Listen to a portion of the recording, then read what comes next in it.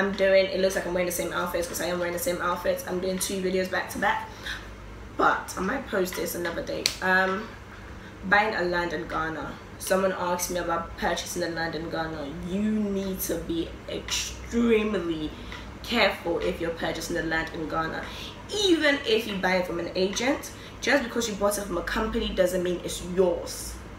I don't know if that makes sense, because this is what they do. They'll get the land from a king, and then the king will pass it to the agent for the agent to sell it, or whatever their backstory is for the agent to sell it. But when the agent sells it, you need, most of the time they resell the same land over and over again. So what you do is you get yourself a surveyor.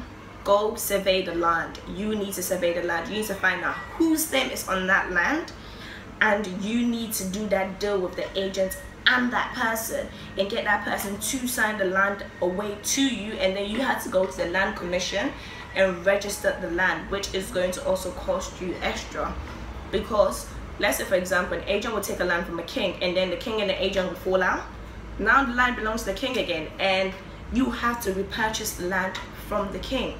So there's so much dodgy things going on when it comes to getting a land in Ghana. Because, for example, you can even purchase a land from a king, and because you're not building or doing anything, they can resell that plot and then push you back, which I still don't understand till today, but that's what's happening. And why do I say this? Because I've purchased few lands, and I've kind of had to go through certain things similar to that. So it's kind of like, it's very tricky and really frustrating, because after a while you just want to give up and be like, you know what, take it, just give me my money. But to even get your money back is a problem, because for you to even go back and forth to like the lawyers, the courts procedure is just long. To try and get an agent to give you money, they will just toss you back and forth. It's stressful.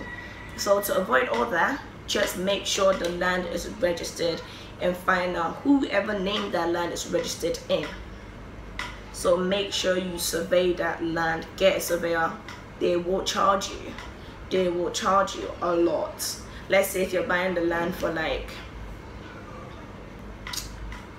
$7,000 US, for someone to come and even survey to even see if the land is even legit, it will cost you about $1,000 US.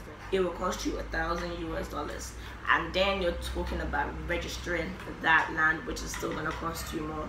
So that's how the process of lands go. And same with houses.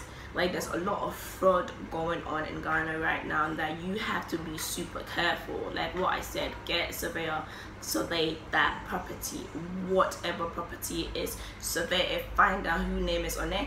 Sometimes there's certain properties in Ghana that are like old buildings that don't have name on it.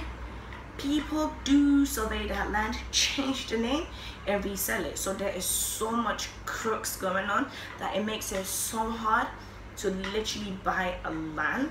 The best thing is like a mortgage house, but then most of the houses are very basic, and you might not want that. You want to build your own home. It's possible to do it, but you just need to make all the right inquiries. All I'm saying is get your land surveyed, no matter what, whatever property you have. And if somebody's selling it to you, get it surveyed. Check the name that is on that land, because even if somebody tells you, I'm selling it to you from my brother because my brother wants to sell it, get it surveyed. Most of the time, these fraudsters are, they are out there to take blood.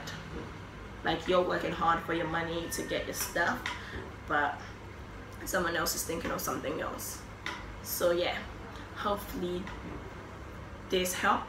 I hope I wasn't blabbering too much, but anyway, see you soon. Bye.